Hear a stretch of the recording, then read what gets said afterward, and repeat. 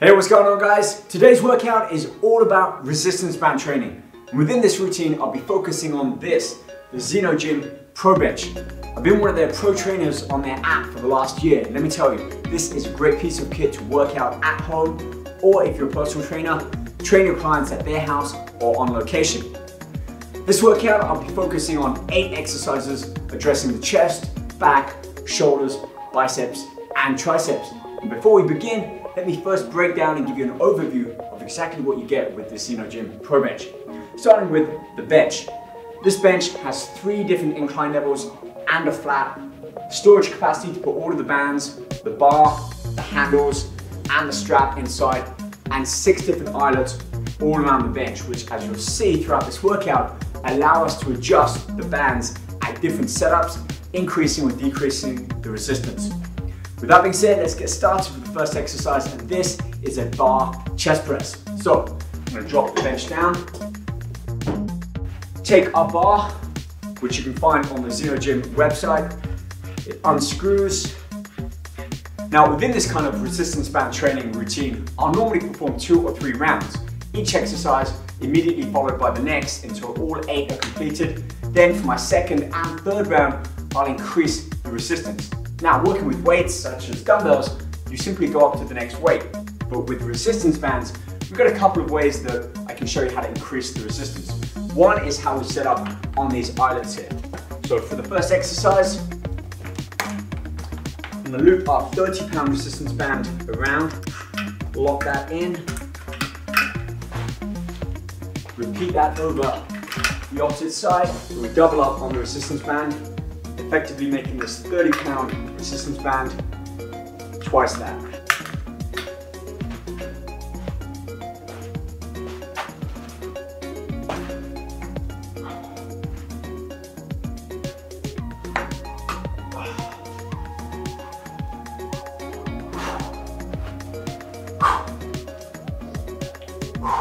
Now we're starting with the chest, much like we would in the gym, performing a barbell press. Except with this, we get an increased amount of resistance the further away we press that bar. It also allows us to perform a little bit more tempo training. We can increase the speed of that tempo, keeping the resistance firmly on the chest. So for the first round, I'll keep that tempo just a 1-1. 1 up, 1 down. Squeezing that chest at the top of the rep, controlling it back down, making sure the bar doesn't touch on my chest. That's what we mean when we refer to keeping tension on the muscle. Exercise number 2, we're going to focus on an incline, and this time working some independent arm action. So first up, let's take that bench up. 3 different inclines. This is our first notch up, so we don't want to go too high. That starts to involve the shoulders. This way, we keep it all focused on the upper chest. Got my handles. We're going to stick with the same 30-pound resistance bands. This time, I'm going to show you a different way how I set them up. Previously, I looped them both through one eye hook. This time, I'm going to thread them. One locked in on the front of the bench, threaded through that rear eye hook and attached. This way, I'm making use of the full length of the resistance band, which I find useful if I'm doing full length arm movements, especially as we're a little bit higher up from that flat position. We're going to alternate our left and right side, keeping tension on one arm in the upper position. Left.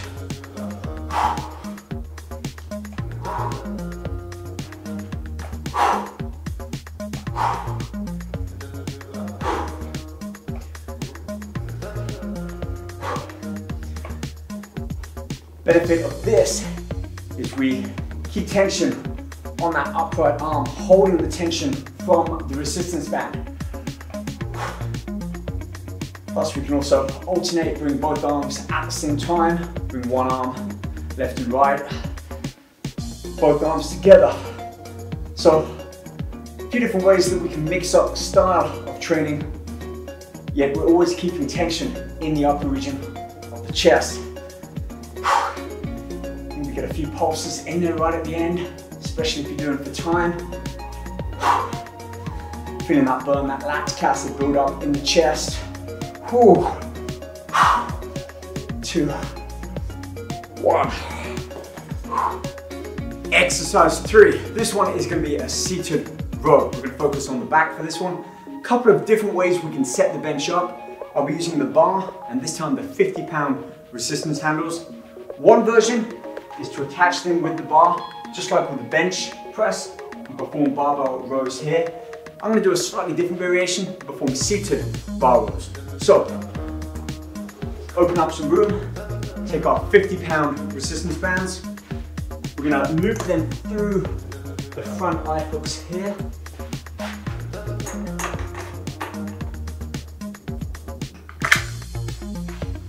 Now if I sit at the end of the bar, feet up against, I'm locking in that resistance. Get that full range of motion. Oh yeah. That feels like I'm moving some weight.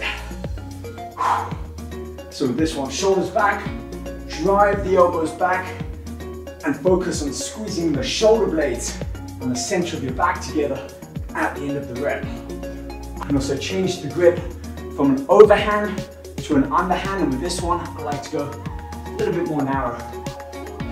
Elbows spread as we roll that bar in towards the abdomen. Exhale on the effort.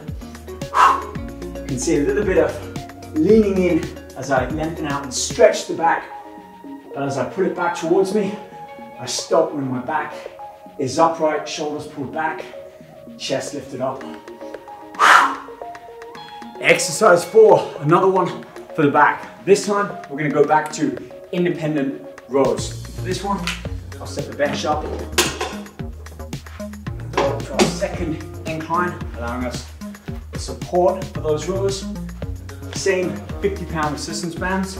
And for this one of two options. I can either thread it through, which gives me a little bit more greater range of motion. I think for this one, I'll just double up again because we've got a shorter range of motion already being above the eyelet there. So, I call this the tripod position, one leg out. We've got our left arm here to support. Make sure I've got a good range of motion there. Drive up with the elbow. Nice stretch at the bottom.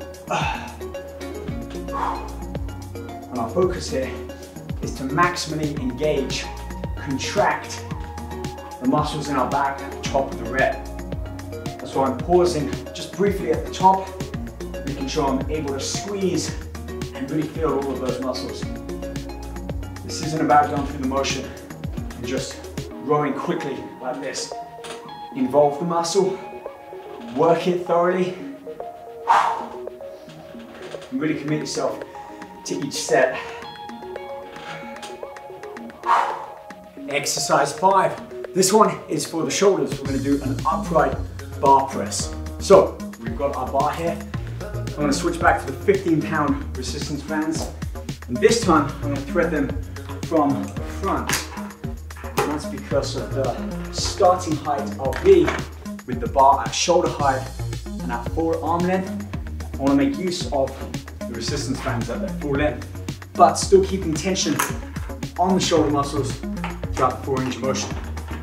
So bands are threaded.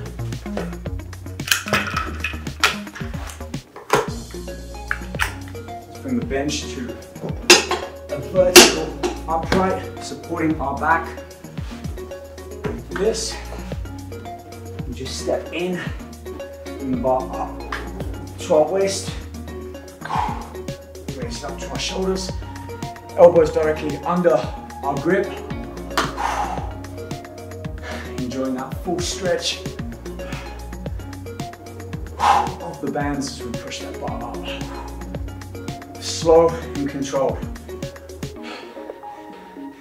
About a 1 second up. Pause momentarily, lower back down. And as you'll feel, that tension is kept in the shoulder muscles throughout the full range of motion. We're not resting the bar at the bottom of the rep. The bands are still putting the bar down. We can use a different grip. So we've we're gonna go from a wide overhand to much more of a narrow underhand grip and push up that way. A reverse grip, big focus on the elbows here, driving the elbows up directly under the wrist. Keeping the knuckles upright, strong straight wrist. Oh, that's working. Let's get 3 more. Full range of motion. Keeping it vertical and in control the whole time. Exercise 6, another one for the shoulders, and this time we're going to really isolate on the rear part of the shoulder, the posterior deltoid. A lot of our chest and shoulder focused exercises typically work the front region, therefore leaving our rear to fall behind, but not on this exercise. We're going to drop this down to our second incline position. I'm using the 15-pound resistance bands this time. Thread them through. There's one other way that I want to share with you how I make use of the bands, and I think we'll have a look at that on our bicep exercise up next, how we'll use 2 resistance bands each side. So, with this one, pronated on the bench, chest forwards. Now I can bring my arms out in a kind of a Y formation, making use of the resistance top to bottom. With this one, you still want to make the effort originate from our elbow. So I'm not simply lifting it up with my hands like that. The driving force is coming out with my elbows. You can see the position and the angle I am. It's the rear shoulders which is having to do all the work here. So just think of creating a Y with the arms.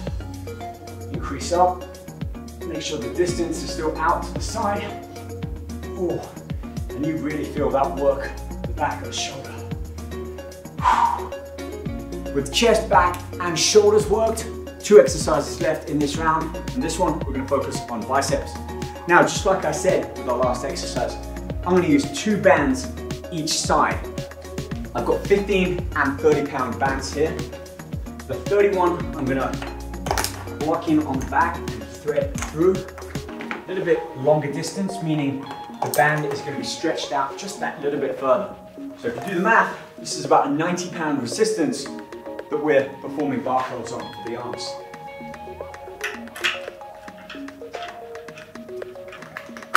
Okay, arms locked in.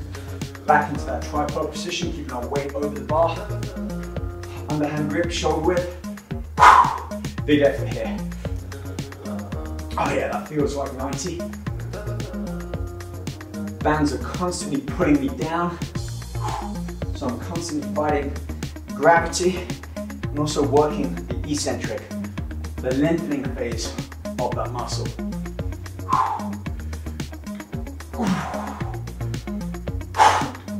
And then another great way to perform a drop set. So we unhook the 15-pound resistance, keeping our 30s on, taking it from a 90 down to a 60. Of course, with this lighter weight now, be more effective with an overhand prone grip, bringing our forearms into play.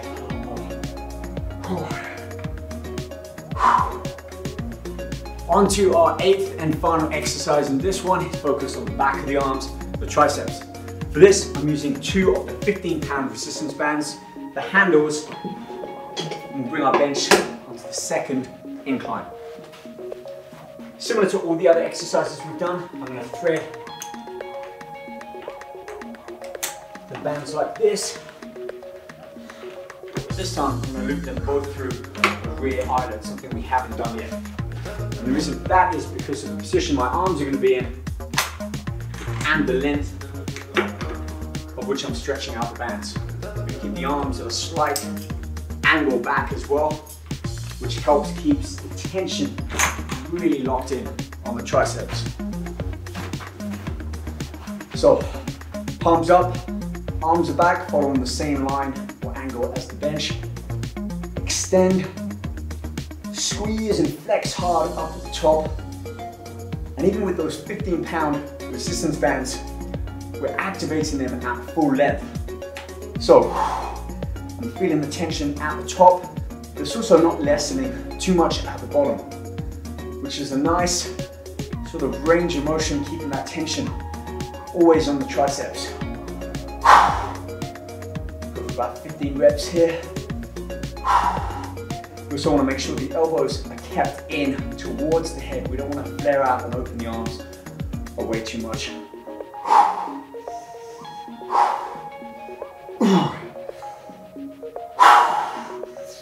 Nice little squeeze there. And there we have it, end of round one. Like I mentioned, add a second or third round, trying to increase the resistance, or at the very least change up the hand position or one or two other factors, or perform all of these exercises as straight sets, 2 or 3 sets, about 60 seconds rest in between, and again, try and increase the resistance if your goal is strength and conditioning. Otherwise, just keep the tension on the muscle and minimize your rest times. There we have it. This is the Zeno Gym Pro Bench. I'll put all the information where to find it. Follow them on Instagram. Check out the app with yours truly and many other great athletes and trainers on the Apple Store and Google Play. Thanks for watching. Whatever your workouts consist of, fully commit to them, train hard. I'll see you back here soon. Take care.